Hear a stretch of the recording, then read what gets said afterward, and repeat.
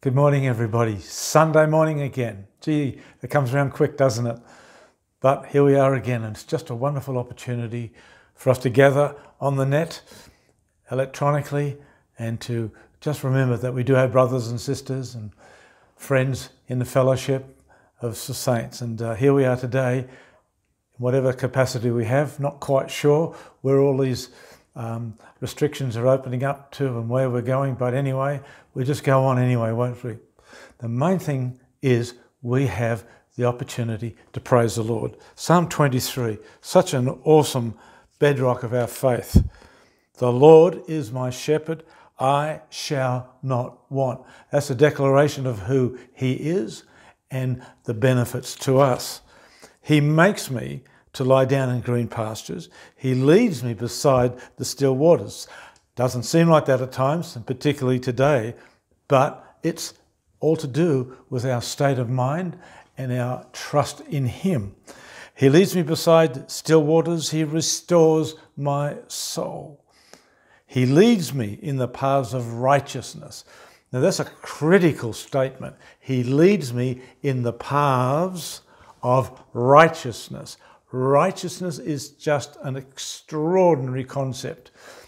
In this particular instance, righteousness means doing the right things according to God and what He wants, not what we think. And here we are gathered together this morning. The right thing to do for us and what God wants from us is love and relationship. Difficult when we're all spread out, but we can do it individually, and He just loves it. Now, I just wanted to read this, such a strong, dynamic word for you and for me in today's world. And this is why we have to gather together on a regular basis, because this confirms and it invigorates our spiritual life. Psalm 24, the earth is the Lord's. Whose is it? It's the Lord's.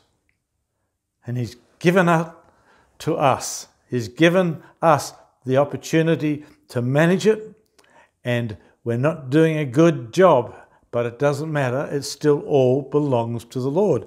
Then he goes on to say, the earth is the Lord's and all its fullness, the world and those who dwell therein. It's His. You're His. Everything's His. The Lord is my shepherd, I shall not want. Why? Because the earth is the Lord's. And we've got this great opportunity today. Like every day, it's the beginning of the rest of our lives. And we've got songs to listen to, we've got opportunity to praise the Lord and sing to release faith. We've got to go back to Abraham. You know, it's such an extraordinary narration here in Romans chapter 4. He did not waver at the promise of God through unbelief, but was strengthened in faith, giving glory to God. Giving glory to God. The Amplified Bible says here, no unbelief or distrust made him waver, doubtingly question concerning the promise of God. But he grew. Now listen to these words. This is what I'm wanting to say this morning for myself and for you. But he grew strong and was empowered by faith as he was empowered by faith as he grew. No, he gave. And by giving, you grow. The pressure of the moment has to be overcome by us giving praise and glory to His name. This is what grows faith. God has given to us the measure of faith, but we have to develop it and we have to grow it. And what happened that made this thing so important to Abraham was that God gave him a word. And my fingers are a bit slippery and dry, but anyway, here it goes. As it is written, verse 17 of chapter 4, as it is written. What has God written for you? What has God written for me? You see, as it is written, the word of the Lord is, I have made you the father of many nations. That's what his faith was based on. So whenever he needed it, he'd go back to the word. He'd remember what the Lord had said to him. And that's what we have to do.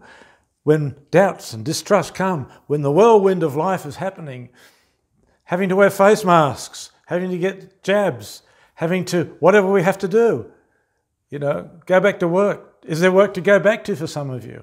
It's just, a pretty tumultuous time, but the word of the Lord is what we go back to, not the sight of our eyes. What do we see? Well, that's one thing, but we have to see through the eyes of the word of the Lord. And no unbelief or distrust made him waver. That's what mucks us about so much today. All the voices, and we want to believe the best in everybody, but it's hard not to get skeptical. But what do we have to do? We have to be fully satisfied and assured that God is able and mighty to keep his word. And his word says so clearly, if we'll praise him with all of our hearts, he comes in and dwells with us in the midst of those praises. So that's the key to success. To get out of the ruts, get out of the wobbles and all the fears that we have. If we'll just praise him, lift up holy hands and love him and bless him, he is worthy of our praise. Why? Because the earth is the Lord's and the fullness thereof. Wow, he owns it all. Okay? Be confident in that. Understand it. It is his, you are his, and so we can bless him, we can praise him, we can surrender to him. See, this is not an aggressive stance. This is a surrendered stance. My hands are open, no weapons in my hands. My hands are open. I'm embracing God and I'm giving him the praises of my mouth. Amen. Let's do it now and bless him.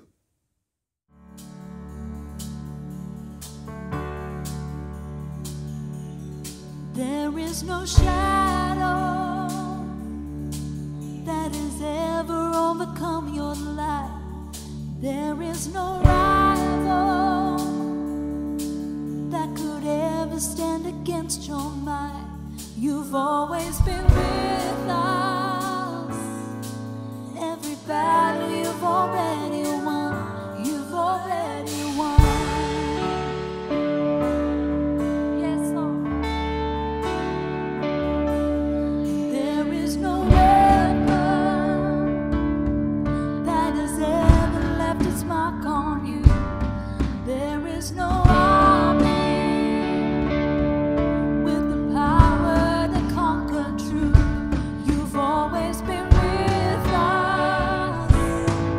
Every battle you've already won. You've already won. Yes, you have.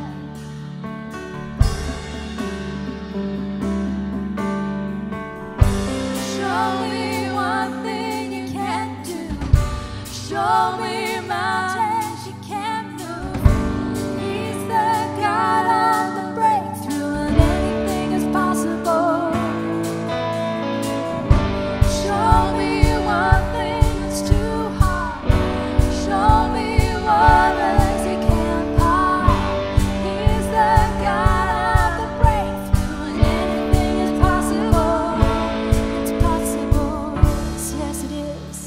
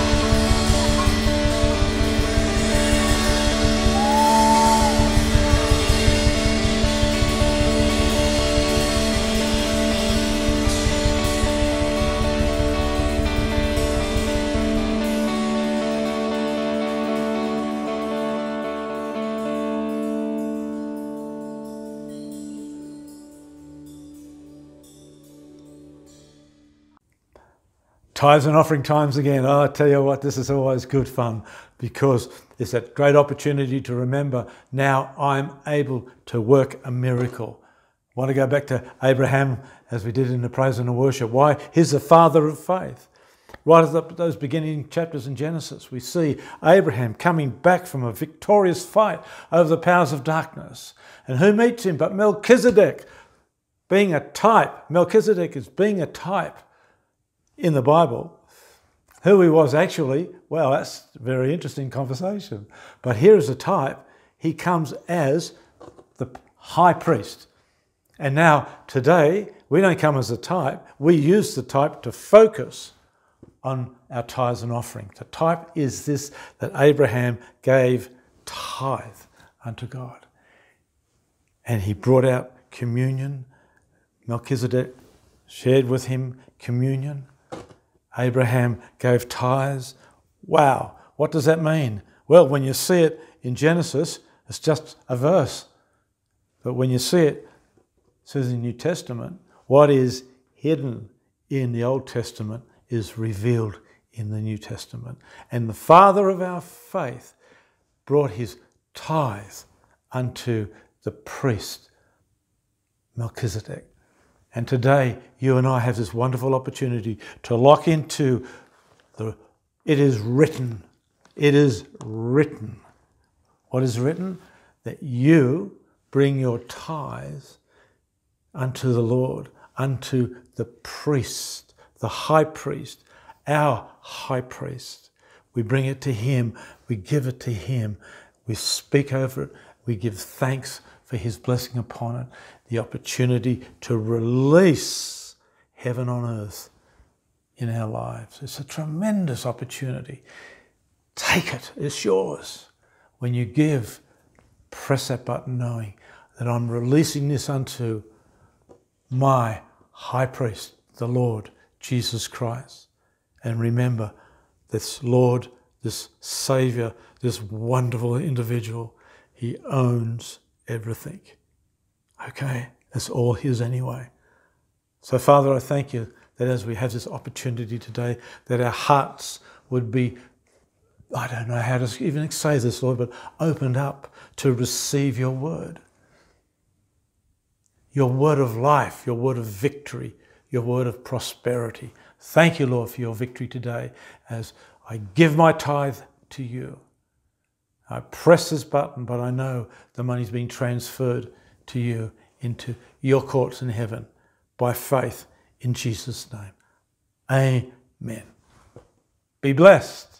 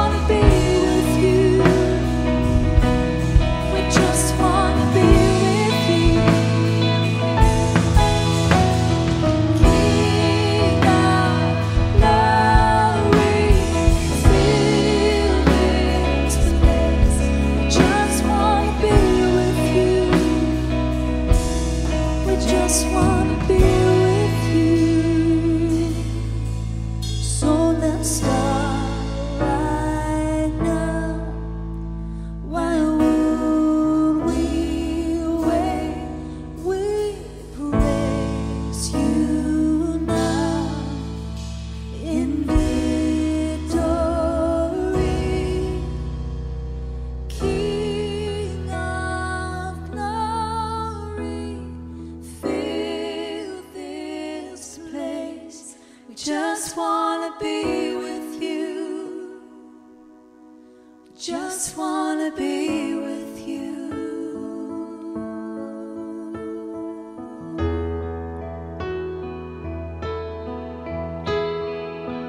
Yes, Lord, yes, Lord. Just wanna be with you. Just wanna be with you.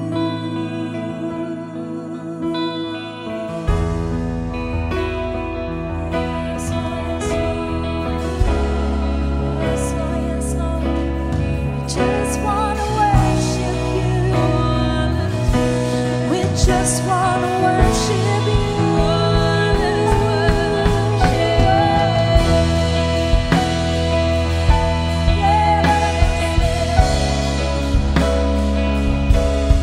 Just wanna be with you.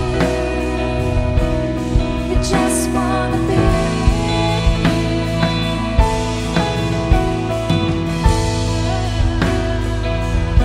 Yes, Lord, yes, Lord.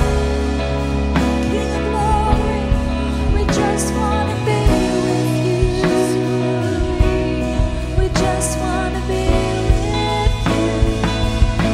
We just wanna be with you. We just wanna be with you. We just wanna be with you. We just wanna be with you.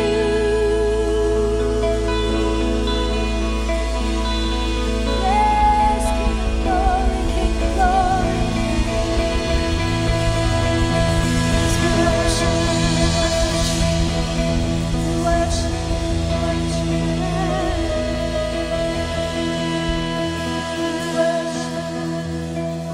we worship you.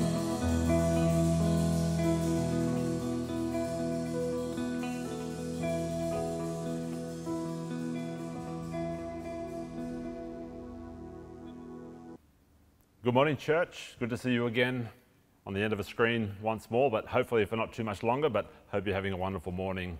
The glory of the Lord is filling your house, and a privilege once again to be able to come into your homes and bring unto you the immutable, everlasting, engrafted, eternal Word of God, which is our source, it is our rock, it is our belief system, it is that on which we stand, that upon which we think.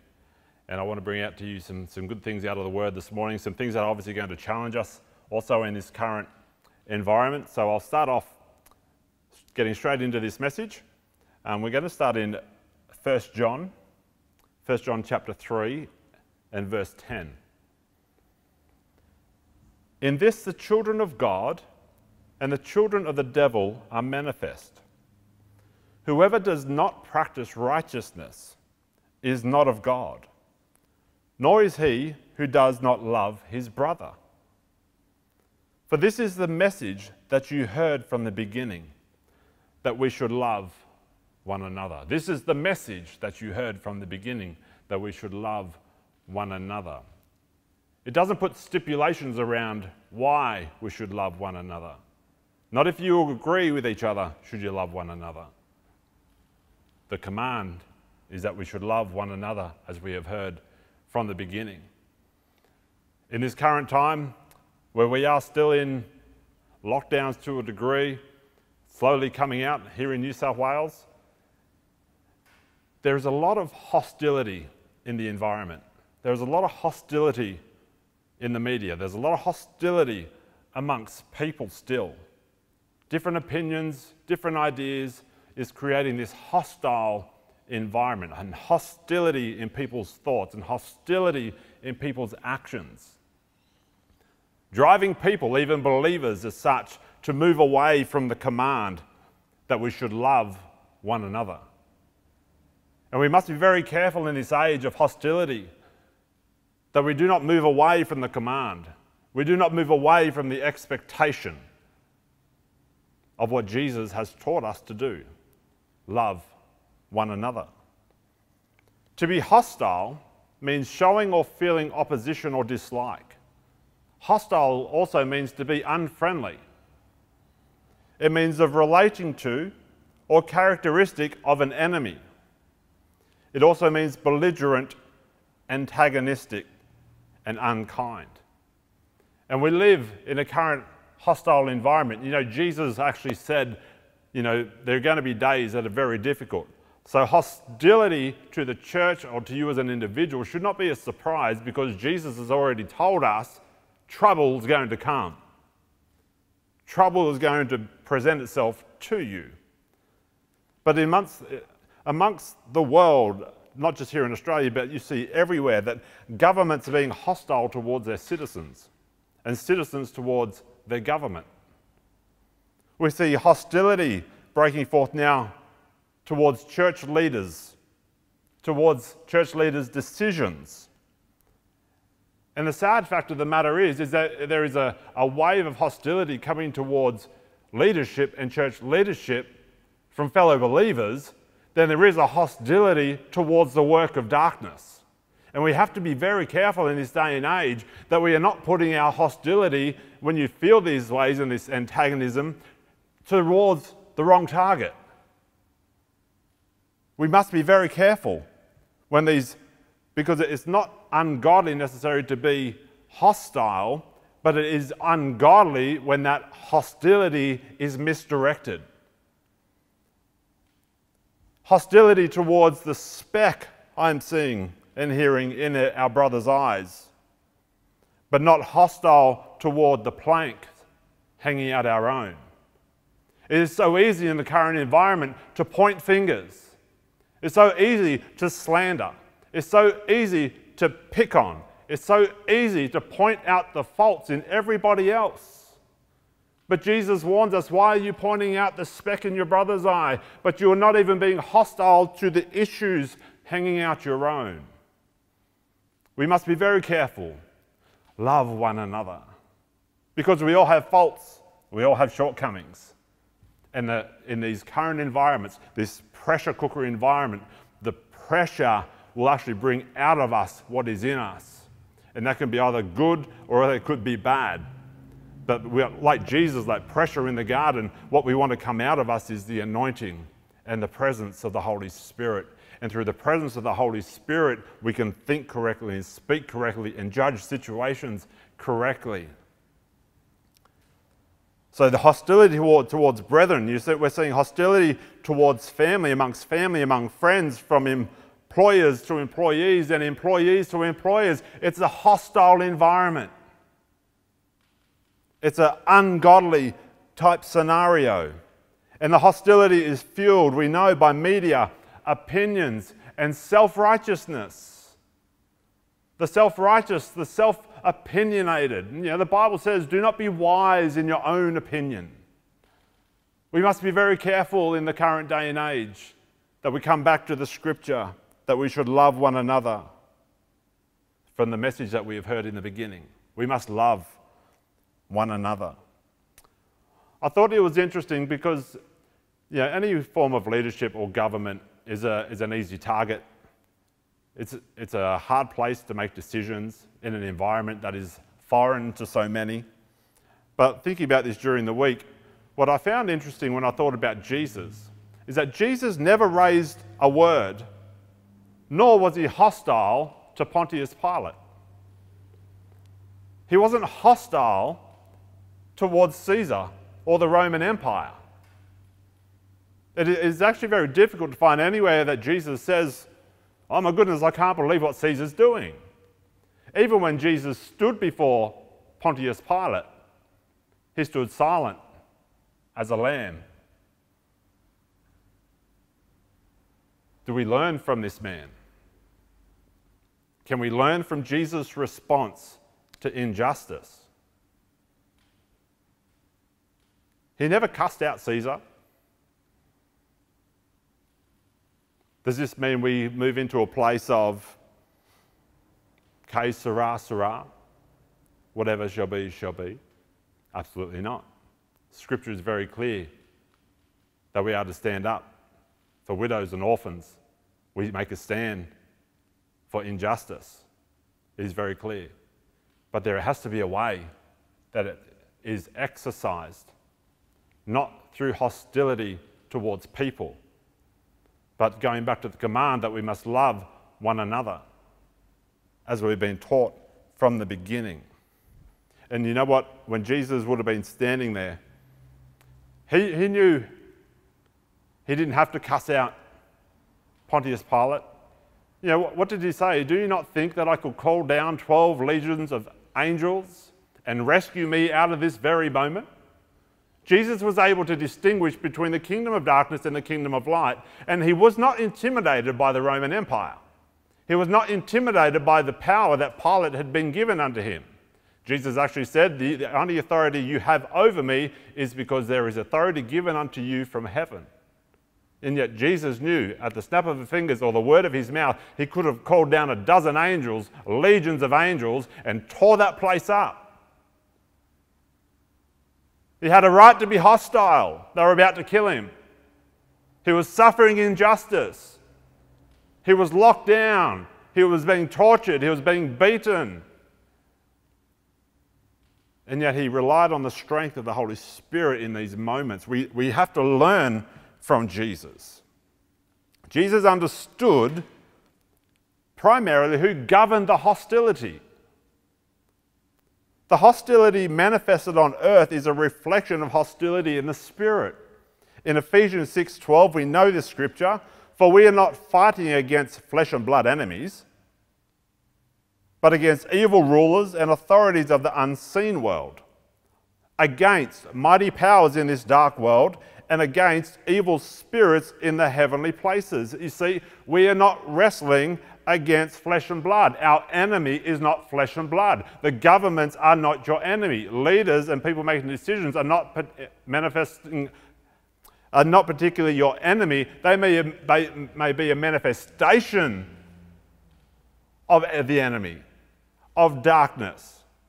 But your hostility towards flesh is not going to change the situation. We need to be able to learn to be hostile against the works of darkness which govern a situation.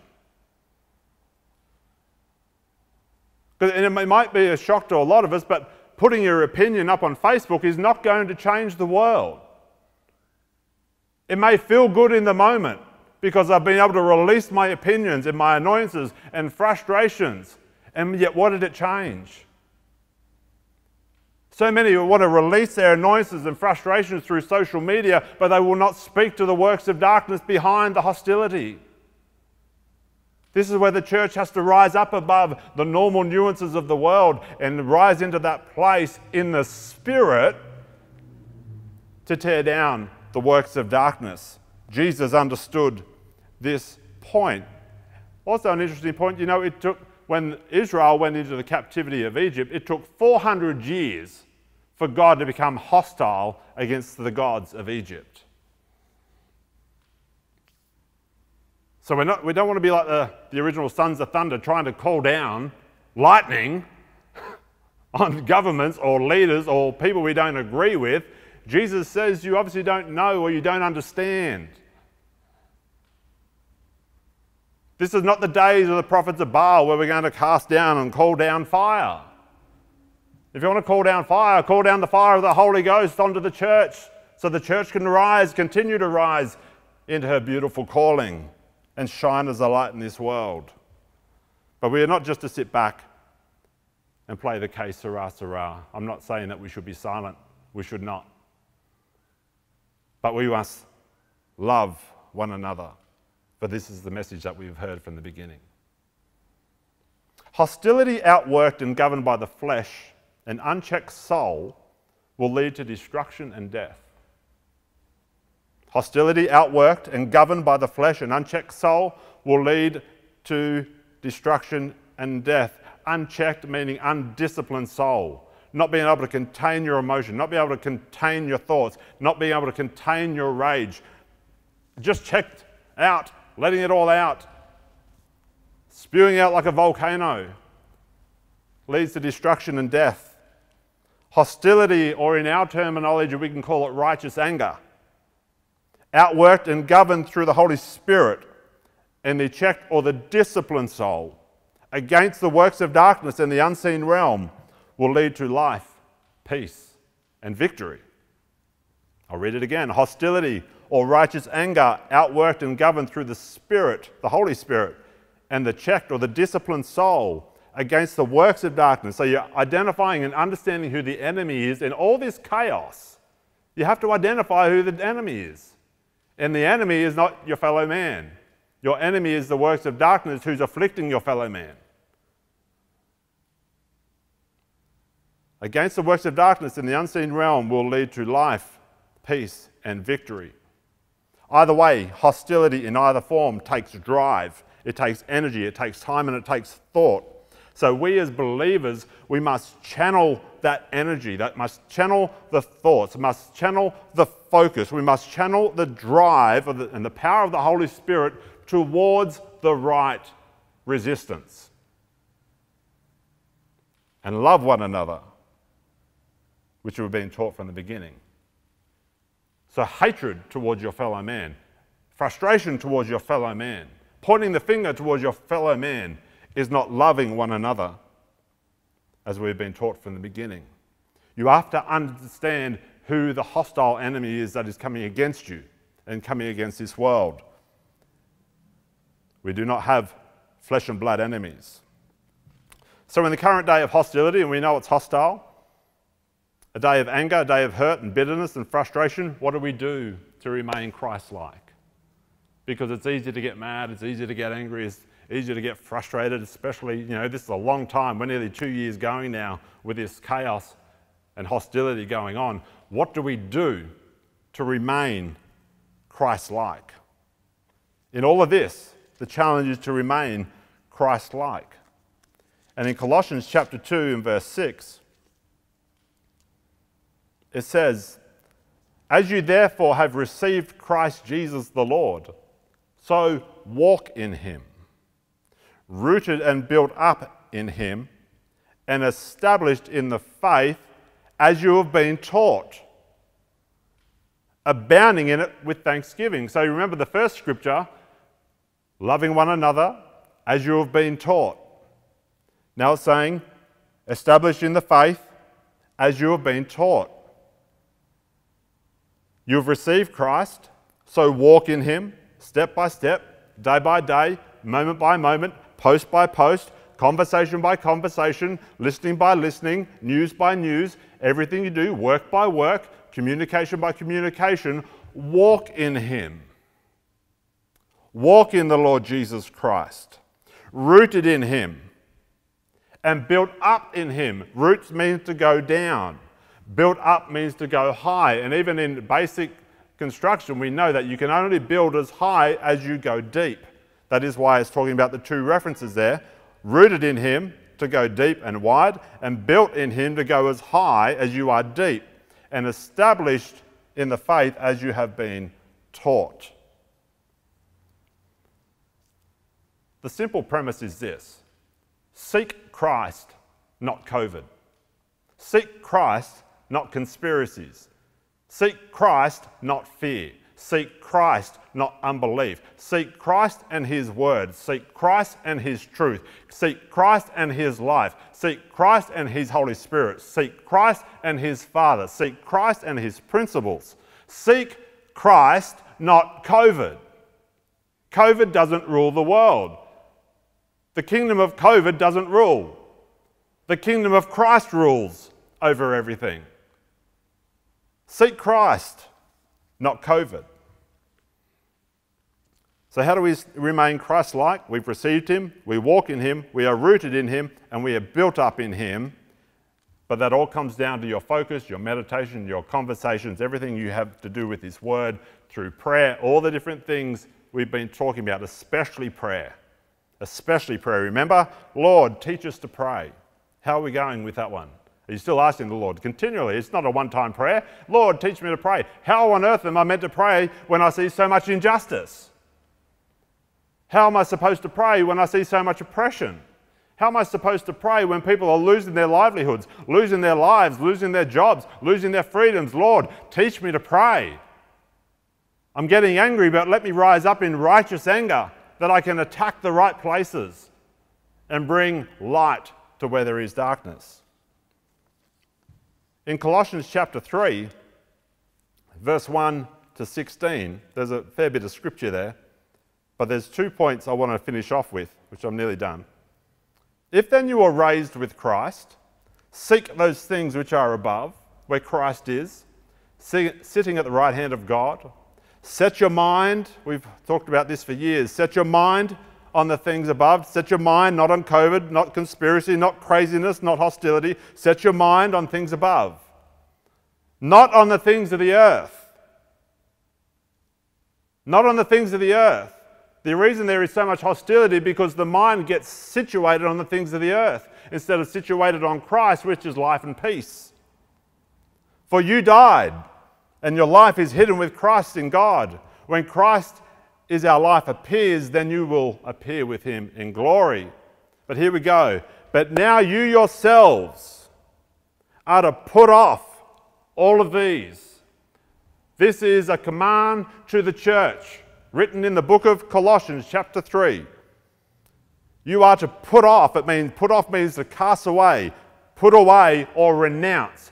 Put off all these. Anger. Put off wrath. Put off malice. Put off blasphemy. Put off filthy language out of your mouth. Do not lie to one another, since you have put off the old man with his deeds, and have put on the new man, who is renewed in knowledge according to the image of him who created him. Where there is neither Greek nor Jew, circumcised or uncircumcised, barbarian, Scythian, slave or free, vaccinated or unvaccinated,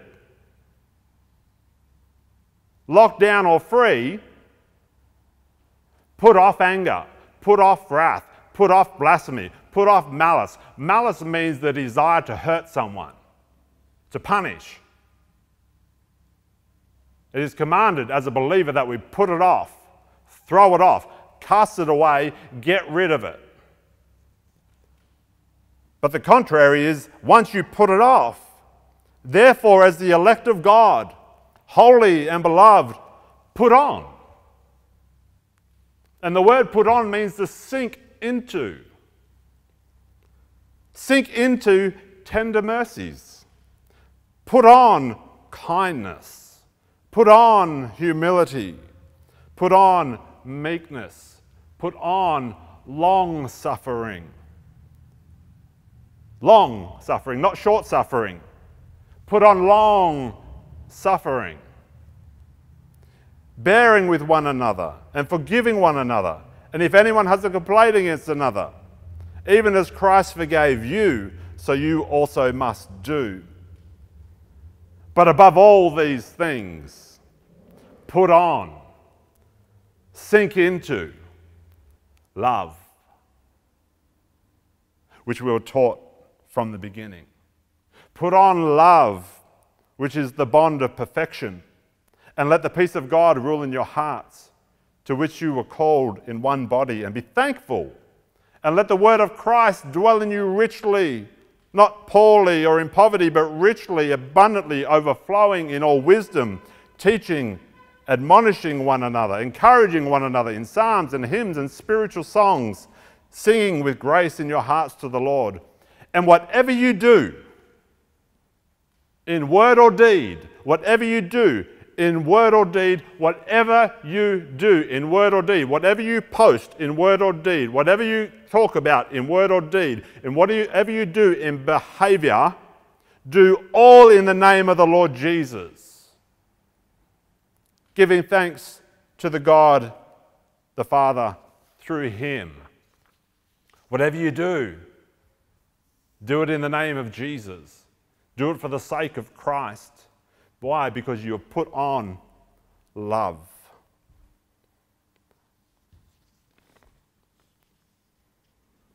Put off, put on. Put off anger, put on love. Put off blasphemy, put on righteousness. Put off malice, put on tender mercies.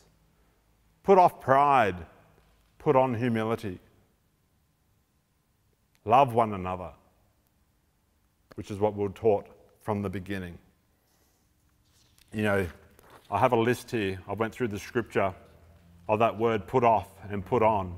There is a whole list that believers are commanded to put off. Holy Ghost-filled, tongue-speaking, praise-worshipping believers. Christ-filled believers are still commanded to put off. Romans 13:12, it says, put off the works of darkness. But on the contrary, then, it says, put on the armour of light. Put off the works of darkness and put on the armour of light. Ephesians 4:22 says, put off the old man. Ephesians 4:24 says, put on the new man. So put off, put on, put off, put on. Ephesians 4:25 says, put off lying. This is written to believers. Ephesians 6:11 says, put on the whole armour of God. Colossians 3:8, like we just said, it says to put off anger, wrath, malice, blasphemy, filthy communications, and language coming out of your mouth. Colossians 3:12 says to put on tender mercies, kindness, humility, meekness, and long-suffering. In Hebrews 12:1 it says every weight, to put off every weight and the sin which so easily ensnares. Ephesians 6:14 just says to put on the breastplate of righteousness. Sink into, put it on. James 1:21 says put off all filthiness. It's emphasized all filthiness and abundance and overflow of wickedness. Put off all malice. Put off all deceit, hypocrisy, envy, and put off all evil speaking. And yet in 1 Thessalonians 5:8 it says, put on the breastplate of faith and love, and as a helmet, the hope of salvation. And Colossians 3:4 says, put on love. Turn to the person next to you and say, put it on. Put on love. Put on mercy. Put on righteousness. Put on long-suffering, meekness, humility, and tender mercies. Put on the whole armour of God. Put on the armour of light. Romans 13:14. Put on the Lord Jesus Christ.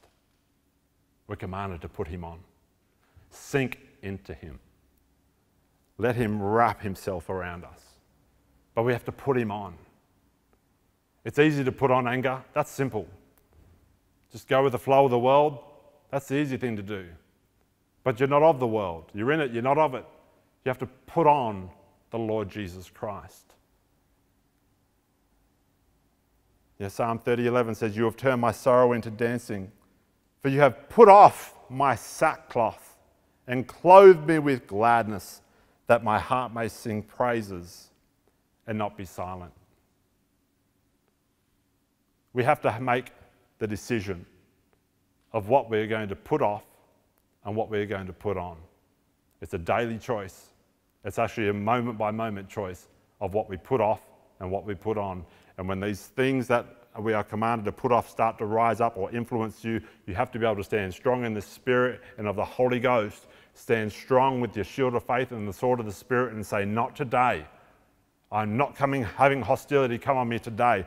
Anger, wrath, and blasphemy, you're not coming on me today. The sin that so easily ensnares, I'm putting you off. You are not getting hold of this temple of the Holy Ghost. I'm not having filthiness attach itself to me, malice, deceit, hypocrisy, envy, and all evil speaking out of my mouth. I put you off.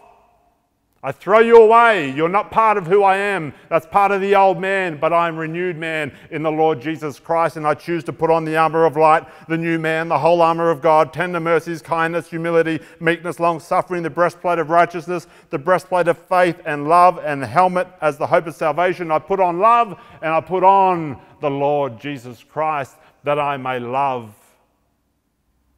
one another as we've been taught from the beginning. In a hostile world, be the peace, be the joy, be the rest, be the light in a place of darkness, be the deliverance for those who are held captive, be the healing for the hurting and the broken and the sick and the maimed, be the hands and feet of our Lord and Saviour, Jesus Christ. Put him on and let him shine his light to all men. Bless you in the name of Jesus.